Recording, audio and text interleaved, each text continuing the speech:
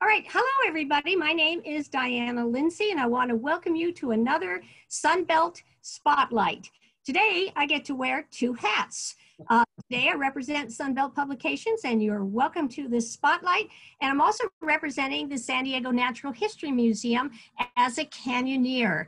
I've been a longtime canyoneer, and this program is about canyoneers and hiking, and our Coast to Cactus book, which you can see behind us. And our co-host is Jim Varnell. Jim Varnell is a past president of the Canyoneers, and he is a tremendous volunteer for the organization. He actually leads the training program to train new canyoneers to lead public hikes. And I probably should tell you a little bit on exactly who we are, and then Jim can go into some details that kind of fills in some of the areas that I'm talking about. But the Canyoneers are an organization of the San Diego Natural History Museum that have been leading public hikes for 47 years. They're unpaid volunteers that are citizen scientists that have been trained by museum staff and experts in the field to train us to go out into the public to teach people about the outdoors, because it's our philosophy that if you know the area and if you learn about the plants and animals, the environment and the habitat, then you're going to be more willing to protect it and take care of it. And this is what we care about. We care about taking care of our environment and protecting our habitats for not only for our enjoyment, for the enjoyment of future generations. Jim, you might want to talk about, we have, anybody can become a canyoneer. We have a canyoneer training program, and normally we take people out on hikes from September through June. Every single week we cover the entire county. We also do school programs, but this year is a little different, and I'm going to let Jim pop in and talk for a little bit. Well, thank you, Diana. Hi, everybody. It's nice to see you all here. Yeah, this year is a little different. If you haven't figured that out, it's changed quite a bit for the Canyoneers. Let me just tell you what we would do in a normal year. About this time, we would send out a printed brochure with about 80 hikes, and they'd be all over the county. They'd be down at the ocean, up in the mountains, out in the desert. We'd cover our urban canyons, and they'd be easy hikes, difficult hikes, hikes for kids, short, maybe a mile, long, up to 10 miles. So we'd pretty much have, at this time, our whole schedule done. And you could look it up and you could say, boy, and look, in March, here's this really cool hike I want to go on. Well, then COVID hit. And at this point, it's really hard to know what hikes anybody can do. And obviously the Canyoneers are not able to give a list of hikes that are good for the next 7 or 8 or 9 months. In fact, at this point, I don't know that we can give hikes that are good for a week out. I just got notification that several places we normally hike just closed today. So we've changed our philosophy for this year. And instead of giving you a fixed schedule, every season, starting in the fall, we're going to give you not our 10 best hikes, but 10 hikes that you should be able to do on your own. They should be good hikes. Not everybody agrees what a great hike is, so we've tried to mix them up a bit. We have some short hikes, we have some long hikes, we have some easy hikes, we have some difficult hikes, some that are pretty close to where most people live, and some that are pretty far out. And the museum has been very kind and given us a spot on their website so we can advertise these hikes. And I think at this point, if it's okay with everybody, I'm going to share my screen. Let me pick something here. So here is our landing page for our 10 great hikes for fall. And if you click on that, and I'll give you the web address for this a little bit later, you are going to see, let me scroll down here, starting with Bataquitos Lagoon, you're going to see our 10 hikes that we recommend as good fall hikes. The fall season is a little bit tricky. September is traditionally our hottest month. So we have heat, we have potentially fires like we have going on now. So, you know, you got to pick your hike as nature allows. So for instance, on a hot day, going out to Bataquitos Lagoon would probably be a pretty good bet. And if that looks appealing to you, we have a little description of the hike. And if you click on the actual hike itself, we will give you a lot more information about the hike. So distance, what we consider its difficulty. And again, everybody has a different idea of what difficult is, but ranging from 1 to 5. So this is a fairly easy hike. And we'll give you a map so you can kind of plot your course. You can also figure out how to actually get to the trailhead. And then we're going to talk a bit about what the trail is, maybe some historic points of interest, what you might see for plants, animals, geology, and just something to let you know what you're likely to see if you go on that hike. That way you can decide if it's a hike that you're interested in doing. Now, because of COVID, we don't really know what a hike's status is from week to week. So for every hike, we give you a link that lets you go to the organization. Let's see if this will come up here. And it'll tell you what the status of the hike is. So whether it's open or closed. In this case, it looks like Bataquitos Lagoon is still open, but the Nature Center is closed. So you can use that to decide whether you want to do that hike on any particular day. Going back to another hike here, let's pick one that I really like. Let's go out to Wooded Hill out in the Laguna Mountains. And some of the hikes have different distances depending on how far you want to go on the trail. So this one has a ½ mile, 1.5 miles, or 6 miles. Difficulty is 1 to 3 out of 5. You also get the weather conditions for the day, which is something new. I've never had that available to me before. And again, our map of the hike and a little bit about the trail and what you're going to see. And again, always check and make sure that the hike is considered open by the agency that's in charge.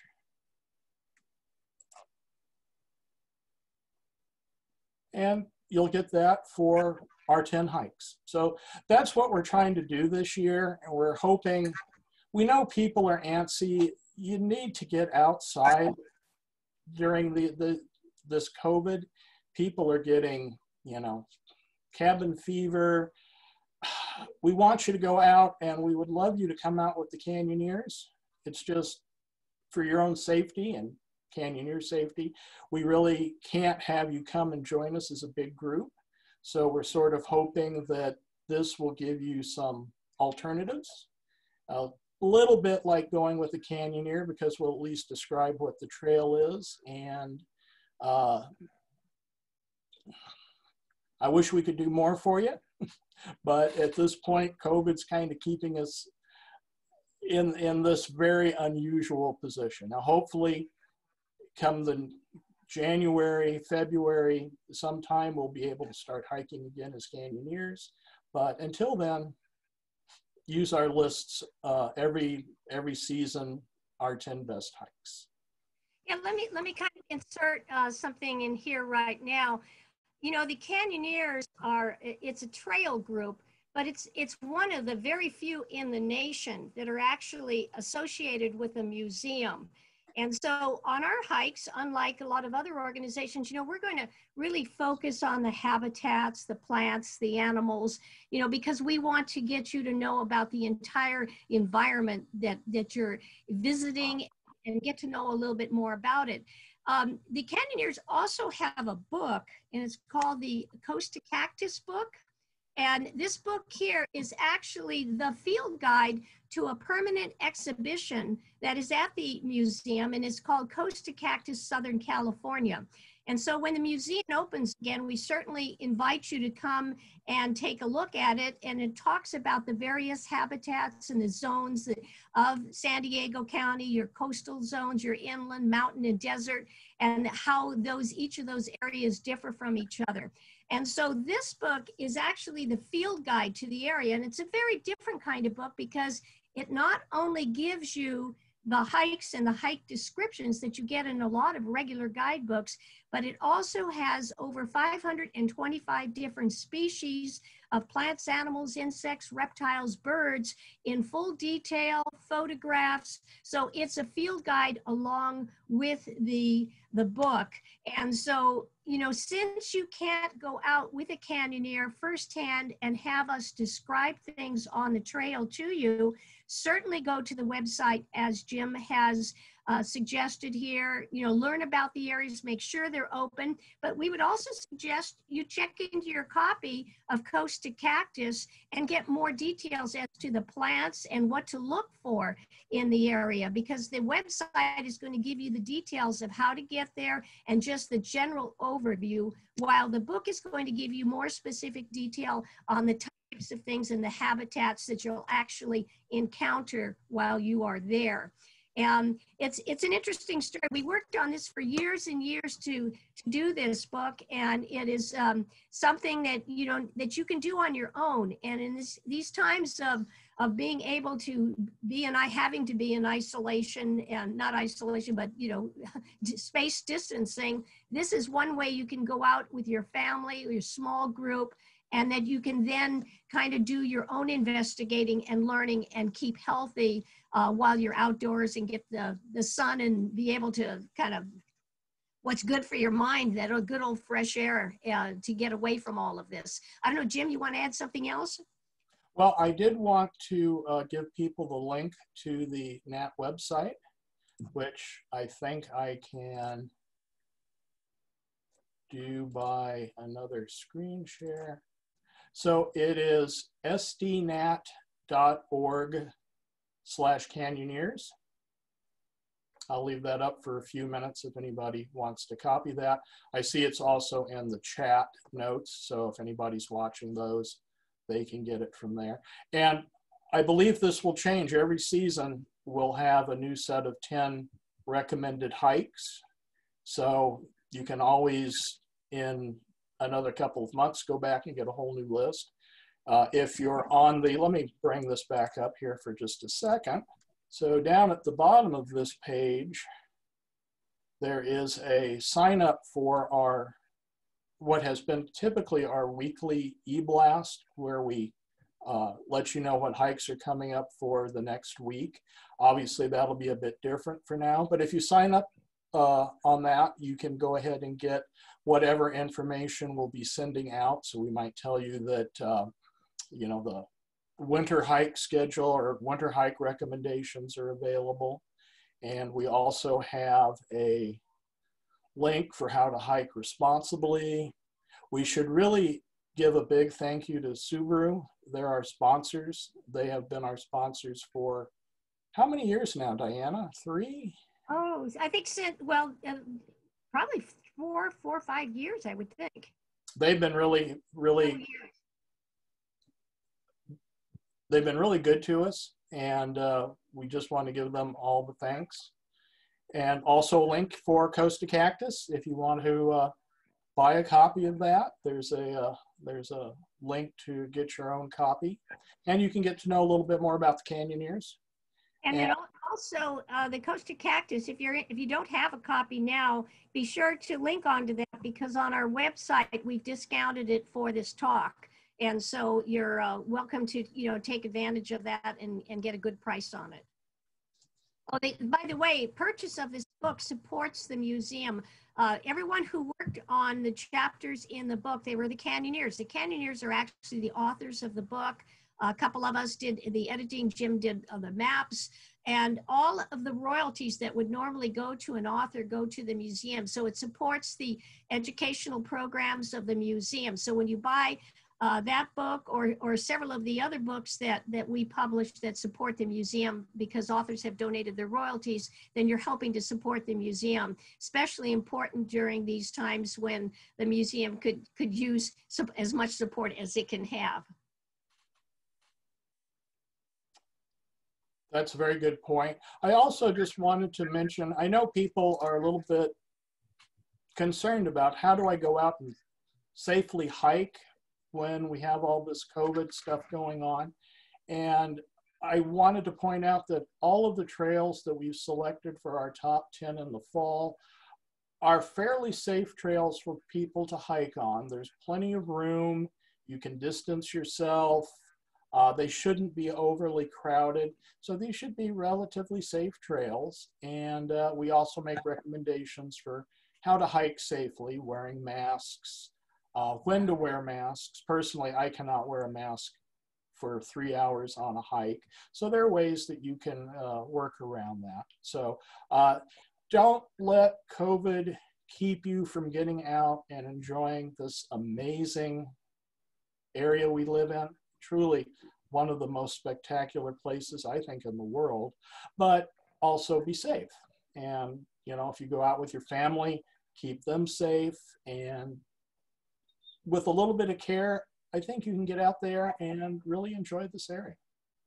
Yeah, I might interject one other thing. If you are going out to hike, especially if you're going to an area that is a longer hike, and, you know, during this heat spell that we're having, you definitely want to make sure you take enough water, you take sunscreen, you have a hat, and more important than that, you let somebody know where you're going and your anticipated time of return, because there's less people on the trail. And if you get into trouble, you want to make sure that you do get some help. And so do let people know where you're going and your anticipated time of return, and be sure and let those folks know when you get back so that they don't get worried about you. So, you know, we want you to enjoy the outdoors. You know, we want you to be safe. You know, we're going to keep changing the hikes every season. We're going to put new recommendations up there. And as soon as we get clearance to be able to hit the trail again, you know, we're going to do our Canyoneer hikes, and you'll be able to see those on the website. We'll let you know. And if you're on our mail list for the Canyoneers, we'll let you know also. You know, in the meantime, if you're trying to learn more about the nature and the outdoors, we not only invite you to look at our website, the Sunbelt Publications, but we definitely invite you to come into our warehouse. We have an open warehouse. You know, please wear a mask when you come, but we even have piles of free books. You can just take what you want of the free books, check out our bargain books, and also get discounts on all our nature books so that you can learn more about our outdoors.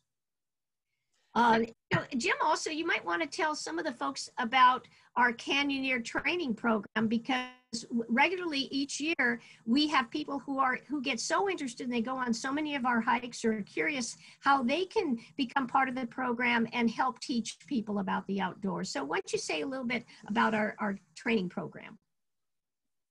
Well, it's funny because the way I became a canyoneer, and I have not been a canyoneer for that long, I think this is my 6th or 7th year. I just went on some canyoneer hikes as a sort of a fun thing to do. I didn't really know anything. I didn't know plants. I knew some birds, but I sure didn't know geology. And over the course of about 6 or 7 hikes, I realized, boy, this is something that I really want to do.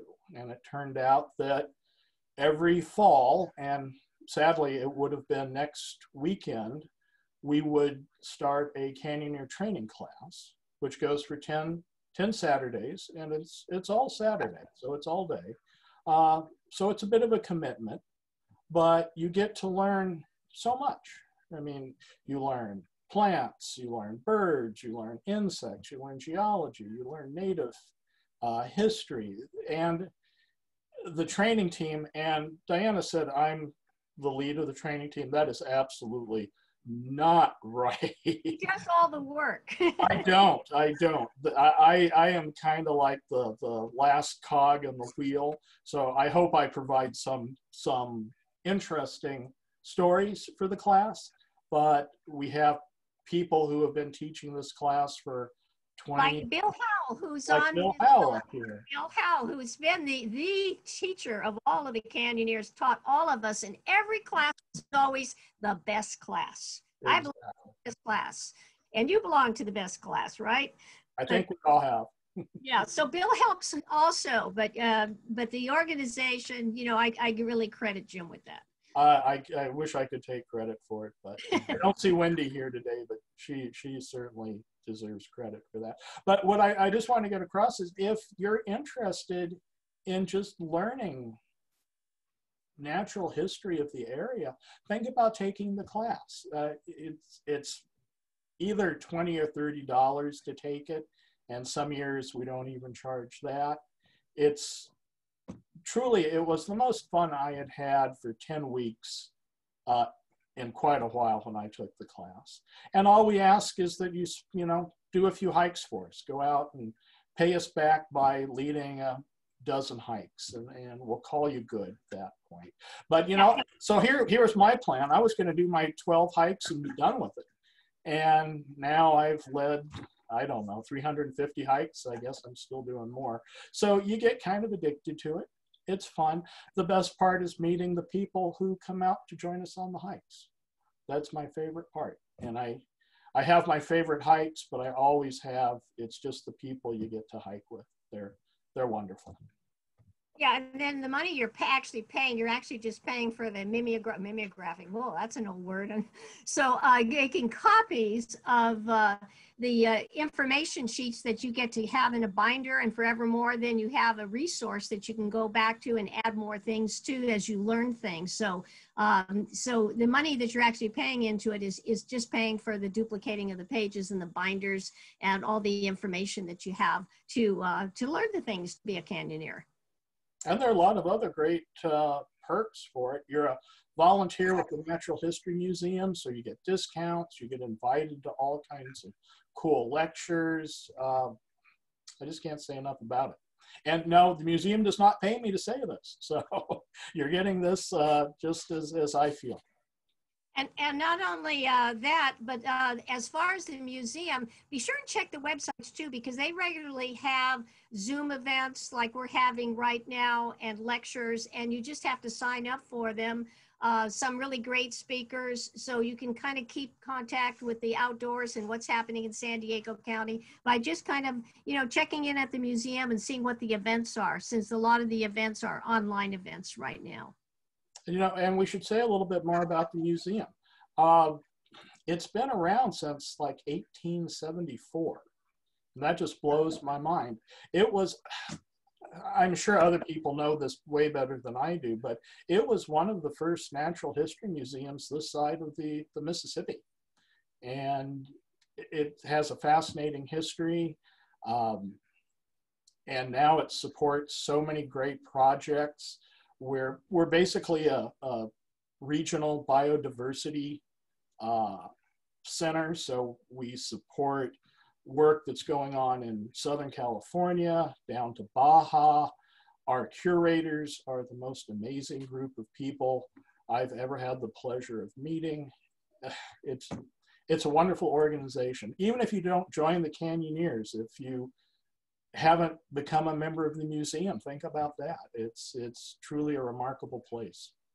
Yeah, and there's even other volunteer possibilities too at the museum. Besides the Canyoneers, we have the docents, or folks that like to lead tours within the museum, and there's the whalers too, so to actually lead tours on the whaling boats, going out there and kind of describe the the types of animals that you'll see out on the ocean. So there's various groups that you can, and you can even volunteer to help the curators in some of the departments in the paleontology or in the birds. But they all, so many people support them. There's so many departments to support. But for the folks that like the outdoors, you know, that's the Canyoneers. If you want to get out there and get out of the museum and actually see what's in the field, that's the group that you would be interested in. And once we get back to being able to do our normal routine of hikes, we go out every weekend. Diana, you started to touch on this. I don't know how far you got down this road, but from basically September through the end of June, probably both on Saturday and Sunday, we will go out somewhere and lead a hike. And last year, I think we did about 80 hikes. None of them are repeats. Well, I shouldn't say that. Occasionally we'll do one in 2 different seasons just to see what something looks like when it's dry and when it's wet, or when the wildflowers are blooming. But we'll do about 80 different hikes a year, which is different than some other organizations that do similar hikes every weekend, which is wonderful. You really get to know an area really well. We take the opposite approach. We go out and we're going to see what we're going to see.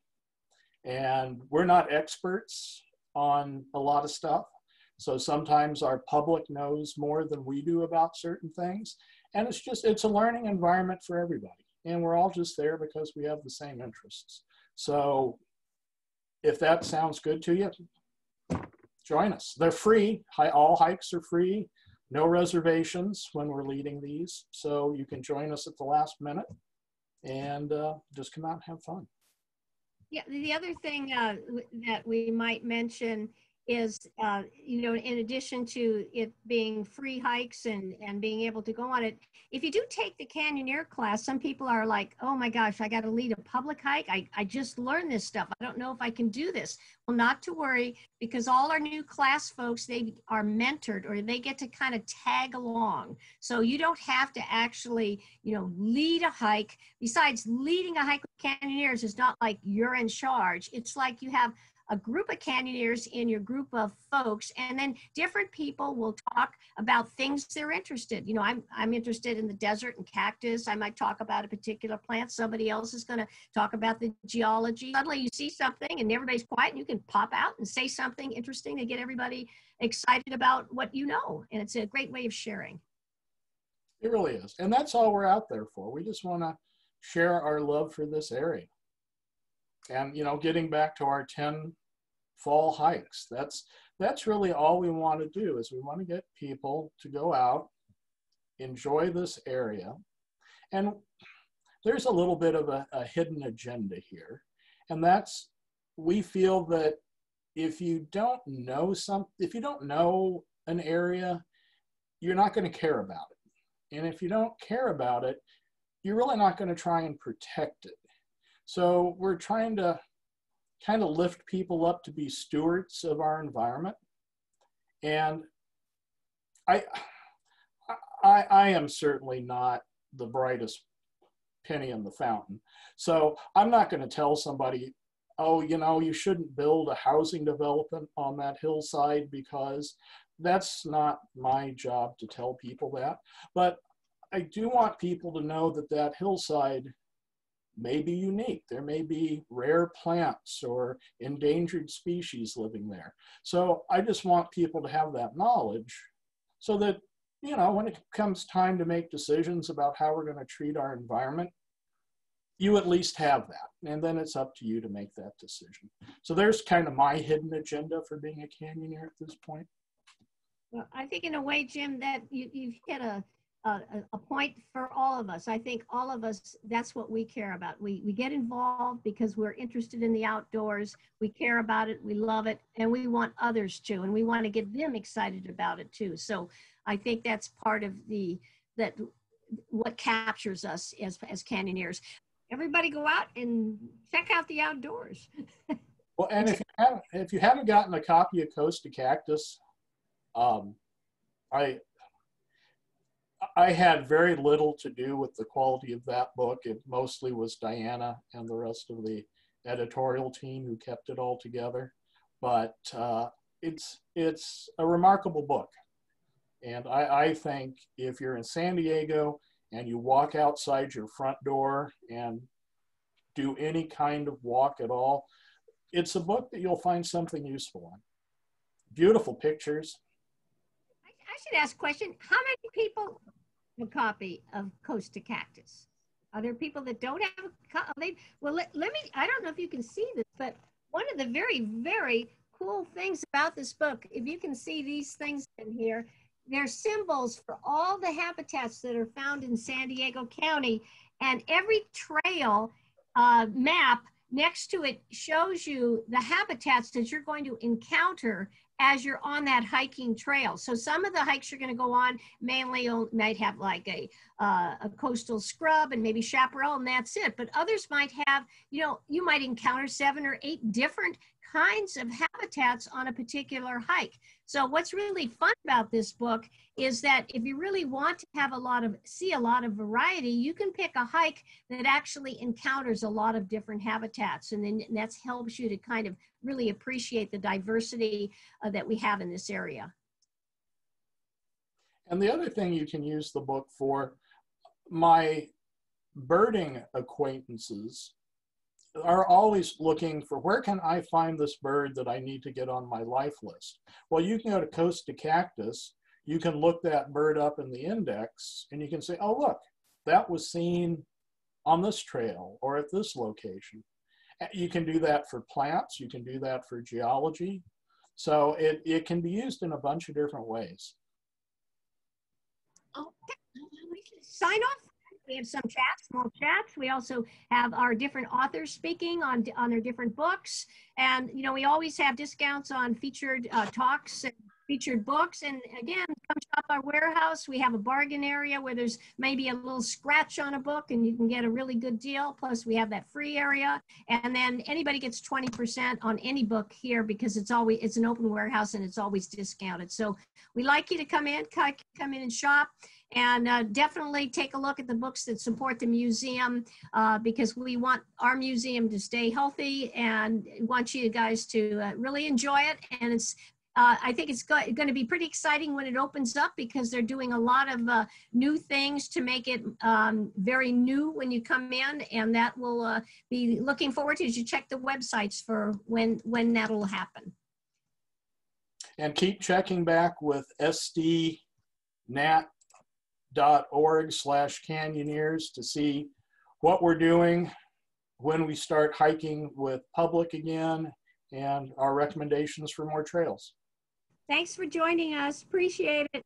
Thanks for coming. Yep. Thank you, everybody. Thank you.